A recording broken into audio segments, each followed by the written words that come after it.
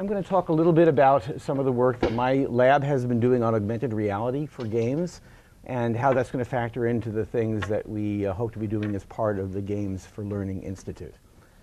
My name is Steve Feiner. I'm with the Department of Computer Science at Columbia University. And so augmented reality refers to the idea of augmenting the real world, of adding things to what you perceive in the real world, doing this by creating essentially a complementary virtual world. And a lot of AR, including a lot of the work that my group does, involves visual AR, which we're overlaying graphics synthesized by a computer on top of what you see in the real world.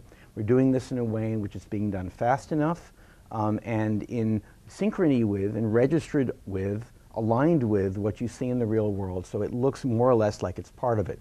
You can think of this as being essentially like a kind of real-time version of some of the special effects that you would see in movies. We do this with head-worn displays, with handheld displays, and as well with projectors that project material on the environment around you. Now, AR research has actually been ongoing since 1968, the very first interactive 3D computer graphics system developed by Ivan Sutherland for his PhD thesis. Excuse me, make that a little bit after his PhD thesis, late 60s, was actually the very first AR system as well.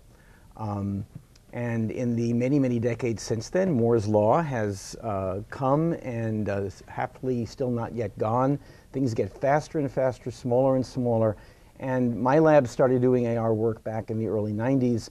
And at this point, finally, things are getting sufficiently small, sufficiently powerful, inexpensive, well-networked, that we can take things that we used to do just a little more than 10 years ago, like that big backpack-based system that you're seeing over here in the middle. And nowadays, you can have people create and sell, in fact, and make available in some cases for free, AR applications that do the same kinds of things that we were doing on this big, expensive, bulky stuff on essentially smartphones, like the example that you're seeing on the right over there, just a matter of some 12 years later. So this is a very exciting time. And part of what we're trying to do is to build things that capitalize on the fact that we can finally do these kinds of things inexpensively enough. So one of the things that you're going to be seeing, and that in fact we'll show you during the demo session this afternoon, is the use of, in addition to handheld devices, see-through eyewear. And what you're seeing at the upper left over here is an example of a consumer quality opaque stereo head-worn display circa 2009. At the bottom I'm showing you a picture of something that's going to be coming out later on this fall, in this case from the same company. This is a optical see-through stereo head-worn display, looking again more and more like regular normal sunglasses and less like the big bulky funny looking head-worn displays of not too many years ago. And then off on the right, I'm showing you a couple of things that are not really quite ready for prime time. These are all working examples of eyewear that are much more see-through, that actually overlay with a rather nice color image what it is that you're seeing in the world around you.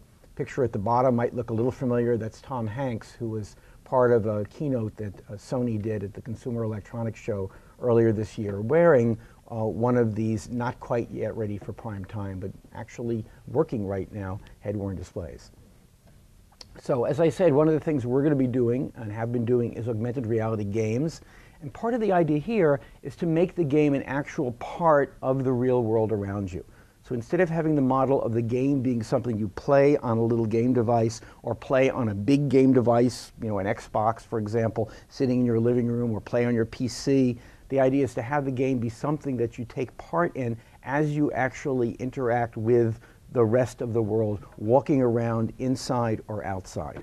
The same way that I think many of us believe that computing is going to be like that as well. We're seeing some of the forerunners of that being things that you do, the mobile phones that most of you probably will whip out at a moment's notice to look up addresses and dates and surf the web with, for example. And the idea here is to use devices of that sort to make the game actually part of your environment. Again, not the, I'm playing the game over here and this is the game space, but I'm playing the game as I walk around in the world around me. So just to show you a couple of quick little examples of what this looks like.